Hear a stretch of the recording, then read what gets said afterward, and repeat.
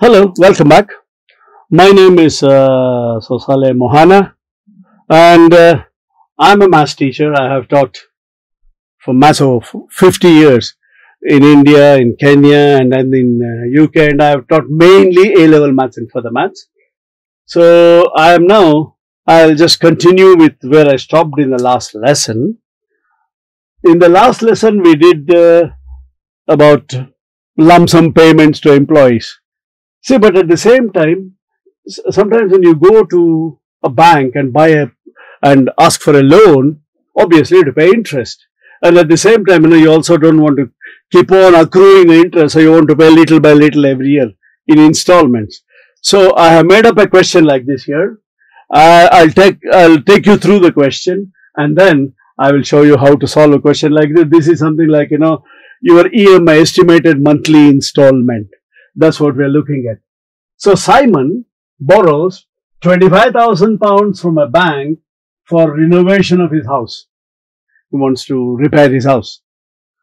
The bank charges, obviously, they won't give you free, 6% interest per annum on the outstanding balance at the end of each year. Like, first year, let's say 1st January 2019, you borrow 25,000. So on 1st January 2020, you will owe them 25,000 plus 6% of interest on 25,000. But let's say on 1st January 2020, you said, look, I want to pay you back £2,000. So then, from 25,000, you didn't owe them 25, you owe them 25 times 1.06. Then they calculate that, remove the 2,000. From 2020 to 2021, they will charge you 6% on whatever was that balance. So every year when you pay, the interest you owe starts reducing, and the principal also starts reducing. So you end up, say if you want to pay it in 25 years, you want to pay a fixed sum. So the banker will tell you, okay, you want to pay back in 25 years? This is the amount you pay. You want to pay in 15 years? This is the amount you pay. He gives you a choice. What can you afford? At that time you think these people are very good. They are very well trained. They must have it. Yeah, but they use a simple geometric series. Only thing is, the banker is not going to sit and use a geometric series. He's got a ready reckoner or a table. But the table has been worked out by students like you, students like me, and the banker it'll have been worked out for £100 or £1, and then he multiplies by whatever the amount you take and whatever the interest rate, and he tells you how much. So let's see how that's worked out. So to start with, how much? So therefore, at the end of first year, remember, he is going to pay 6% interest, and he wants to give 25 installments of X pounds each. So at the end of first year, money owed. Money owed at the end of first year would be 25,000 times 1.06. By now you have understood, look, £100 will become £106. So £1 will become 1.06. So whatever the amount you owe, multiply by 1.06. But you paid X pounds. So therefore, balance after first payment. This is what I am looking at. How much do I owe you when I pay you once? Will be that minus X. That the amount the bank book says, okay, this is what you owed me, this is what you have paid. What happens at the end of second year? So money owed at the end of second year.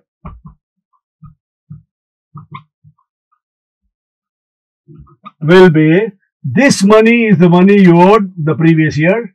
You charge 6% interest. So it is 25,000 times 1.06 squared. Why? Because you're going to multiply that by 1.06 minus X times 1.06.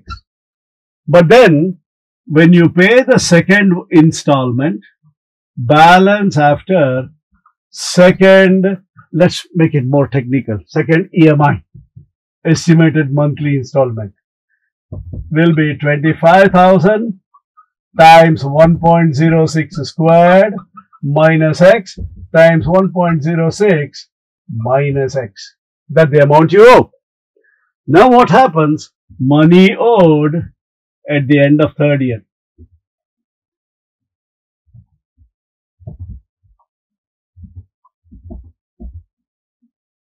Will be all this money now you are charging 6% interest.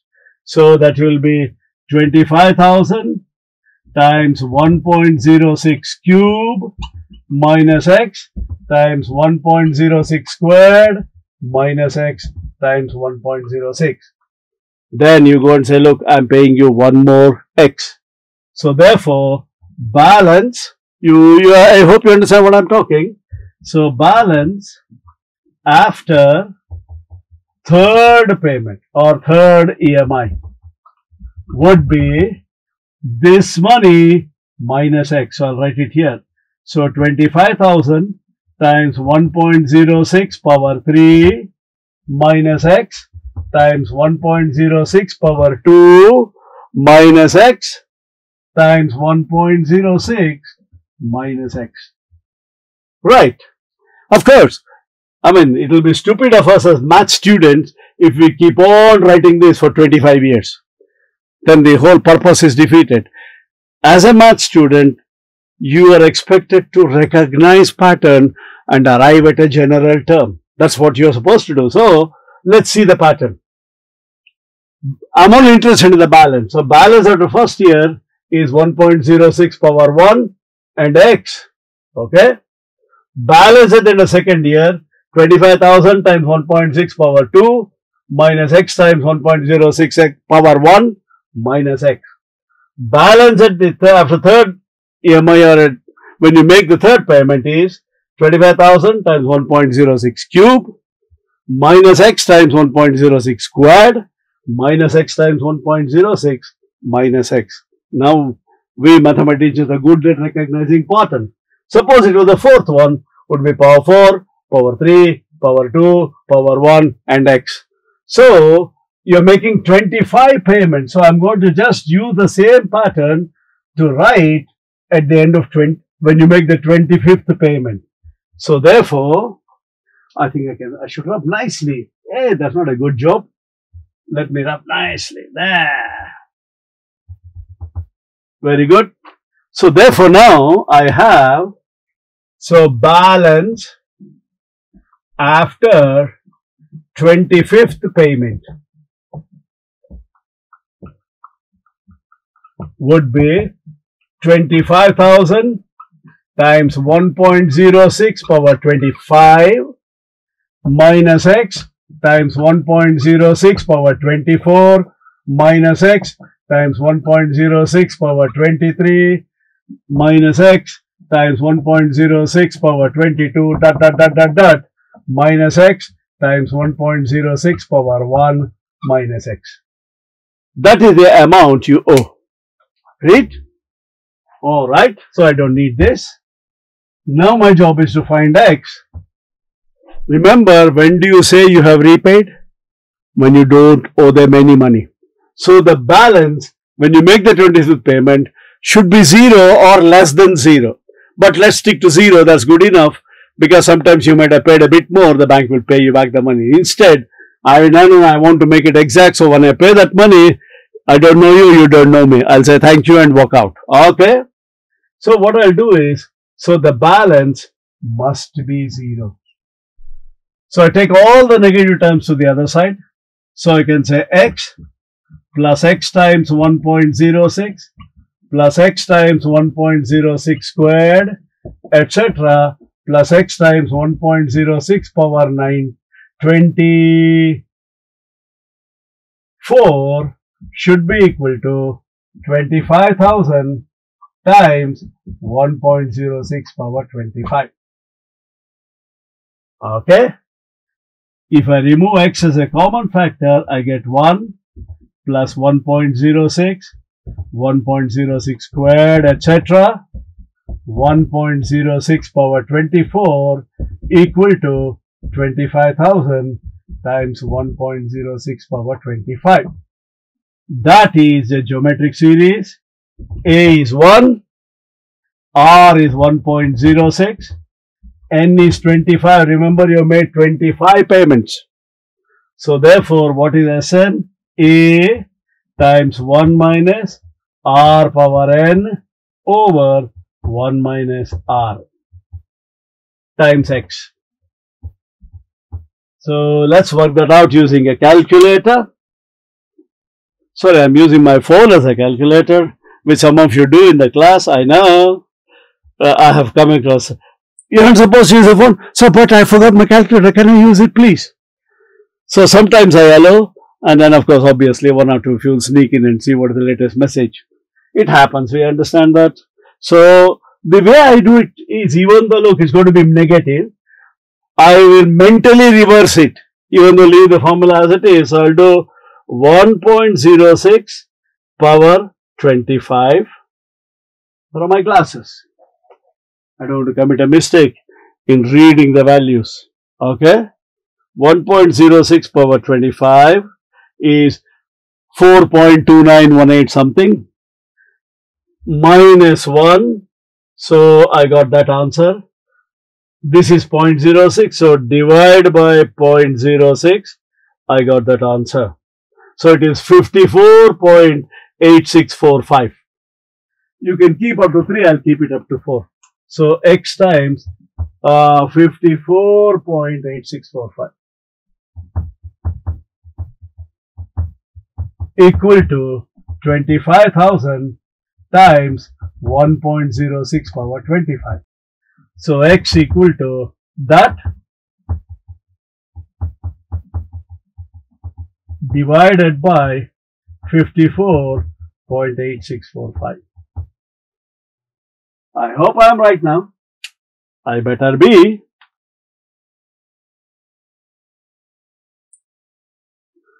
Mm, 25,000. Of course, I have written this, but I could use the answer button and divide by the whole value. 25,000 times 1.06 power 25 divided by the answer. 1955.68. 1955.68.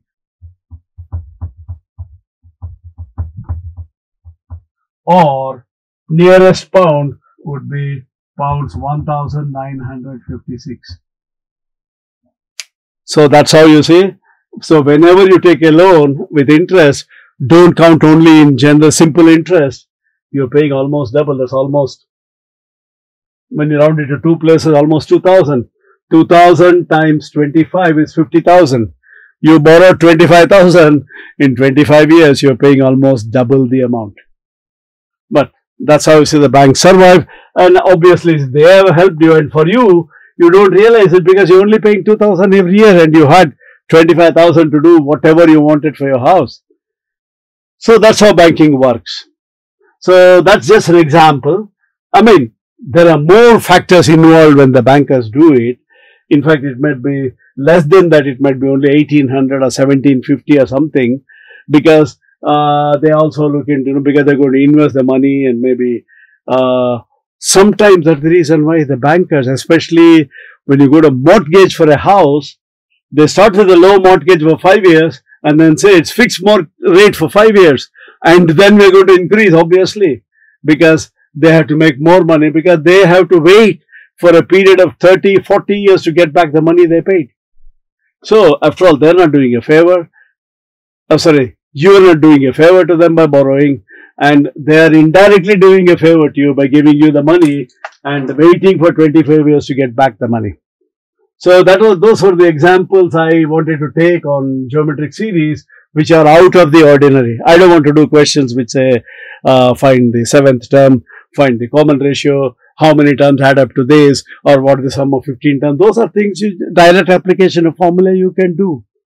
So these verbal questions where you have to build a geometric progression, they're rare, but they can come. So I wanted to show you that. So I want to stop at that stage and then continue with algebra in the next lesson, starting with the binomial theorem. Thank you very much. Have a nice day. Bye-bye. Hello. I want to take this opportunity to propose a vote of thanks. I would like to thank Vivid Innovations Private Limited and Commerce Forum for so generously giving up their studio and the facilities and the services of their technicians to record all these videos for free. I think that needs to be acknowledged and appreciated. Thank you very much. And my special thanks to Mr. Nitin Mahadevappa, Mr. Nishant Guruswamy, and Mr. Sadan Kumar DN for all their help and assistance in getting these videos ready, uploaded and launched. Thank you very much.